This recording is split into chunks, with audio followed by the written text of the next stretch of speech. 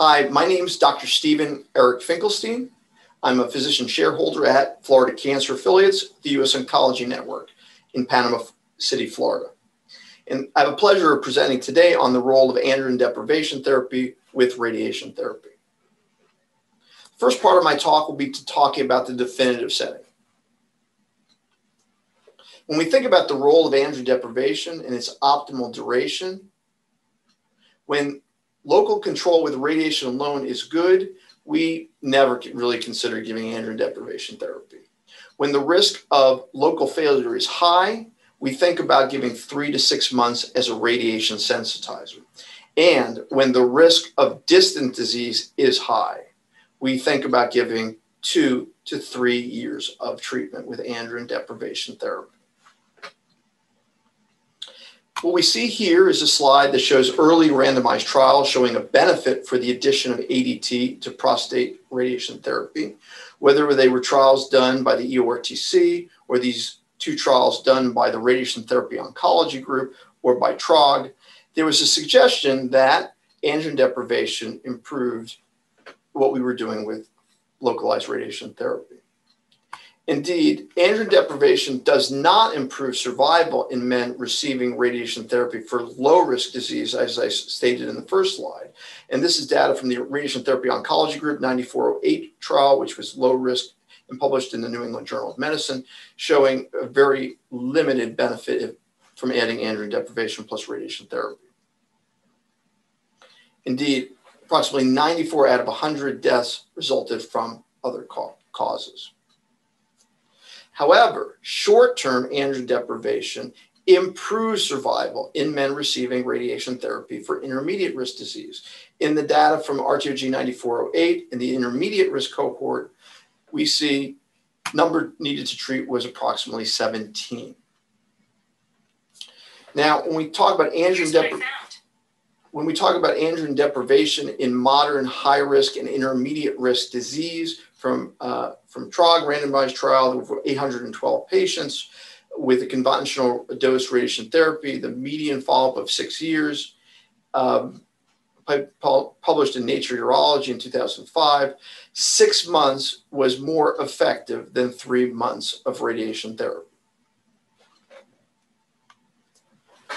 Now, as radiation oncologists, we've been using more advanced radiation therapy techniques. And we've been able to do what's called dose escalation, which is raise the dose. And we know when we raise the dose of radiation therapy, we've had better outcomes. So does dose escalated radiation therapy allow for us to cut back or get rid of androgen deprivation therapy? In Radiation Therapy Oncology Group Trial 0815, a phase 3 trial of dose escalation RT plus or minus ADT, spearheaded by my friend and colleague Alvaro Martinez. This compared 1,520 patients, of which received either IMRT 79.2 gray alone or 79.2 gray plus 6 months with a standard for androgen deprivation with the primary endpoint of overall survival. We don't have the formal results back yet, but this will be a very seminal trial when it comes out. When we look at randomized trials on the combination of ADT and radiation therapy for intermediate risk prostate cancer patients, here we see, again, whether it be the RTOG study, Harvard study, GETUG 14, or RTOG 0815, again, we're giving radiation therapy coupled with androgen deprivation either between 4 or 6 months, and that should be felt to be what we would consider standard of care.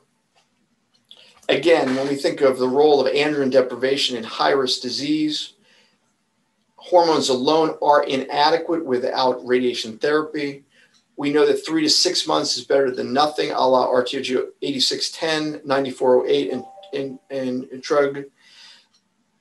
36 months is better than nothing, a la the EORTC BOLA 1 and the RTOG 8531 trial. We know that 28 months is better than 4 via RTOG 9202 and DART 01/05. And then 36 months is better than 6 months with respect to EORTC, also known as the BOLA 2 trial.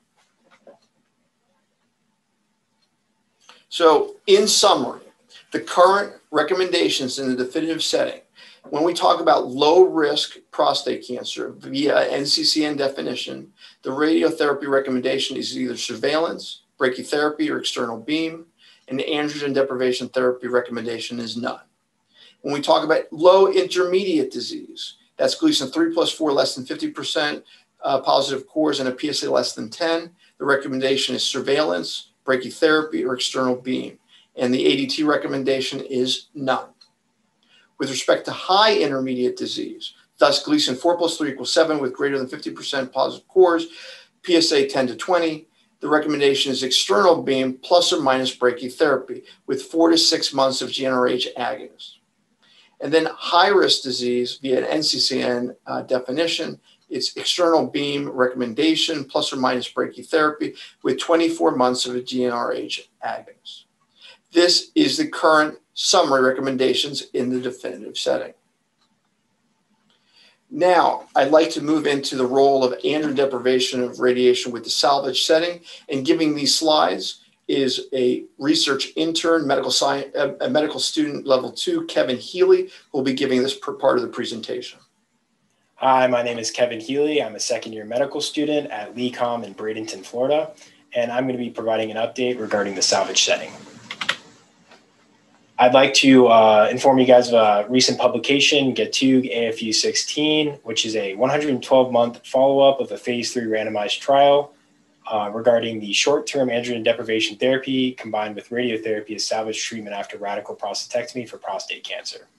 This study evaluated the effect on progression-free survival of adding 6 months of androgen deprivation therapy consisting of the administration of goserelin, a luteinizing hormone-releasing hormone agonist, to salvage radiotherapy in men with initially undetectable concentrations of postoperative prostate-specific antigen, then increasing to between 0.2 and 2 nanograms per milliliter.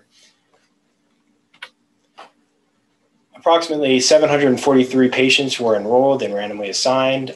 373 of those patients were included in the primary endpoint analysis for the radiotherapy alone group, and 369 individuals were included in the primary endpoint analysis of the radiotherapy plus goserelin group.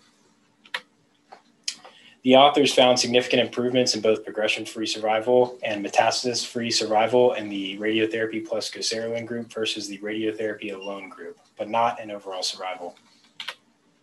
Post-hoc subgroup analysis of metastasis-free survival showed no difference between treatment groups. Thus, salvage radiotherapy combined with short-term androgen suppression significantly reduced the risk of biochemical or clinical progression and death compared with salvage radiotherapy alone. The results of the GETUG AFU 16 trial confirm the efficacy of androgen suppression plus radiotherapy as salvage treatment in patients with increasing PSA concentration after radical prostatectomy for prostate cancer. And now I'd like to pass this presentation on to Dr. Stephen Finkelstein.